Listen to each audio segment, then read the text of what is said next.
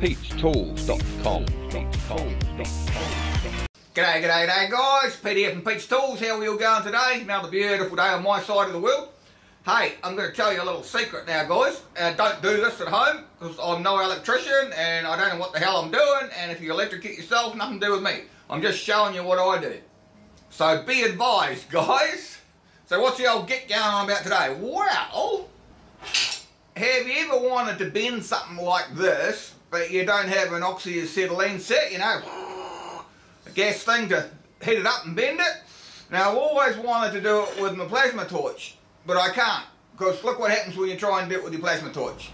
Anyway guys, same as usual, you like my videos, subscribe, drop me a like, drop me a comment, come say good day in the comments below, and be warned, this is just what Pete does. I don't recommend anyone else does it, because I don't know what it's going to do to your machine or your torch or electrocute yourself or anything silly like that. Anyway, enough crap, let's get into it. Yeah! Anyway guys, I don't know if you're anything like me, and every now and then I want to bend something up where it's not supposed to be and all the rest of it, and you just can't do it without gas. So it really pissed me off the other day, so I thought to myself, let's figure out a way to do it with the plasma torch. Anyway, this is what happens if you don't do this modification.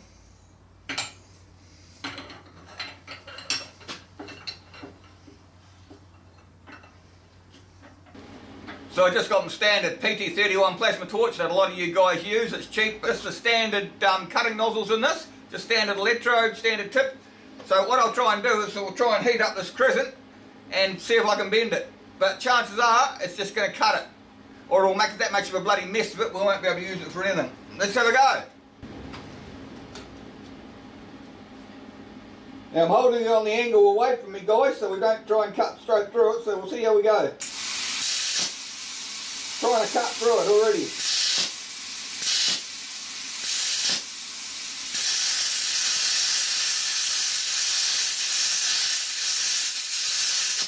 Trying to cut right through it. You guys have probably done this yourself and it just doesn't work, eh? Let me zoom in on that and show you.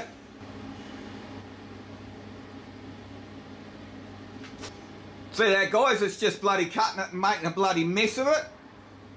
It won't heat it, it's just going to cut right through it and it's going to ruin a perfectly good bloody ring spanner. But anyway, so that's not what we need to do. So I come up with a little modification guys. Here, I'll show you how that works. So guys, what you need for this is just standard electrodes and tips, but I wouldn't use a good one. If you've got a buggered one lying around somewhere, grab that. I've got a buggered one here. See that guys, it's buggered, it's burned out, and I've also got a burnt out electrode here. So we'll use them, and you're going to need your original swirl ring unless you haven't got another one. So like I say, I don't recommend you do this, I'm just showing you what I do. So we'll take the good electrodes and tip out, and we'll use that later. What you're going to have to do with this guys is cut about, probably cut it in half, just whack it in half. Trouble is if you stick it in the vise, because it's quite soft, it'll crush the bottom of it. So what I've been doing is using a pair of pliers to hold it and then try and cut it. So the object of the exercise guys is not to crush this little circle thing on the bottom, otherwise you won't put it back in your torch. It's quite tricky to cut, but if you use the pliers and just be careful and use an angle grinder or something, you should be able to whack it in half.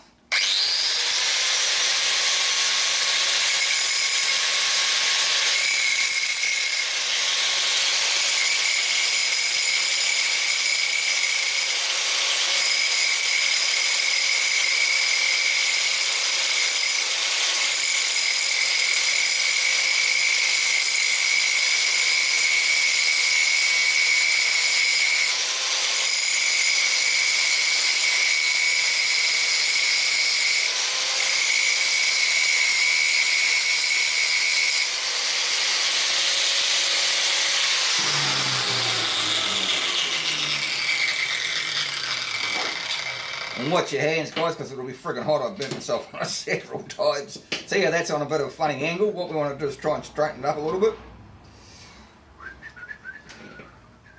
I've tried it in the vise and I've buggered several of these tips because it's just too soft.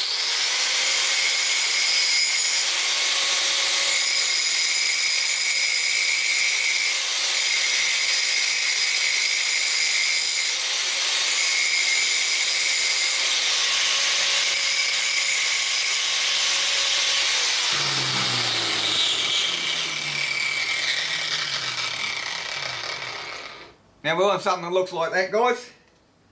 So if we could poke a screwdriver in the back of it or something and knock all that shit out of it. What's a little burn between friends? Knock it through like so. See, now we've got a dirty, ugly big hole in there, and if you can, clean up the outside of it. And watch your fingers because they're quite sharp. If you've got a little bit of sandpaper lying around, guys, just take the burrs off the edges of it. For some reason it just makes it spark a bit better, I don't know why.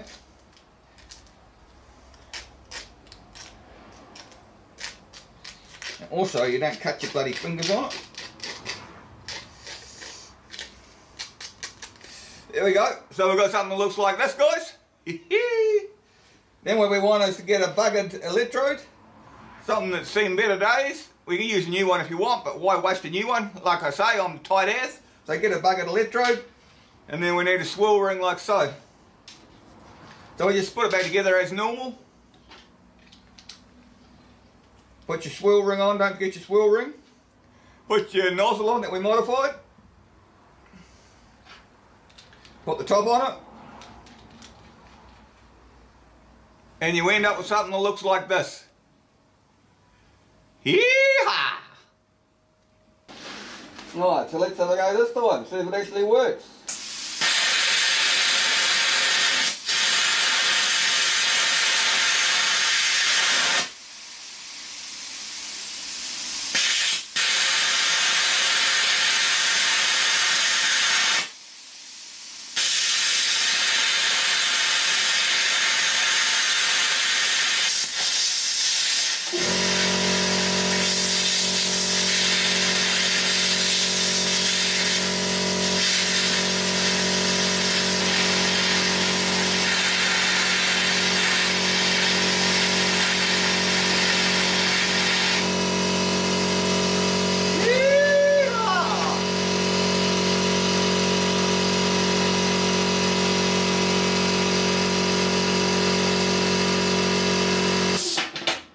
What do you reckon, guys? See that, guys? It didn't even cut it. Bit of crap on the top there. When that cools down, I'll show you.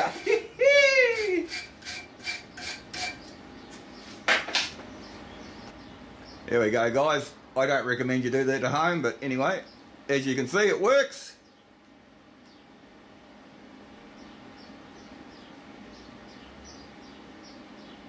And it didn't cut the ring spanner. I decided to put my gloves on, guys. It's friggin' hot. If you ever look at the first one we did here, guys, it's just cutting the friggin' thing to pieces. That's still hot, this. And yeah, so we couldn't actually bend it. So what we need to do is heat it, like I just showed you there. And now we'll take the other one out of the vise.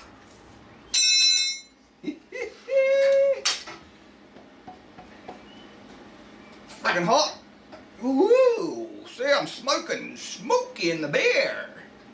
I think I'll leave that for a minute, guys. It's ruddy hot. Maybe the other end, too. I'm starting to stink there. I can smell myself burning. I went and dropped it into some water, guys, because I burnt myself 3 times on the bloody thing. But as you can see, works fine. Bent it perfectly. I don't know what the hell I'm going to do with this ring spinner now. Undo nuts around corners, I suppose. As you can see here, guys, it's just taken the surface off the metal, but by no means has it cut into it at all, if you can see that. And the other side is perfect, guys. So yeah, so if you're in a bind, like I say, I wouldn't recommend it, but that's what Pete does. Like I say, guys, I wouldn't recommend it. That's just what I do. If I get stuck, I haven't got the oxy-acetylene, I just whip the top off an old plasma cutter tip and get into it. Seems to work okay, eh? Because it takes quite a bit of heat to bend that without cutting it. And yeah, there you go. Anyway, same as usual, guys. If you like my video, subscribe, drop me a like, drop me a comment, come say good day in the comments below. And that's enough bullshit from Pete this week. And we'll see you next time, eh? Bye-bye. Pete'sTools.com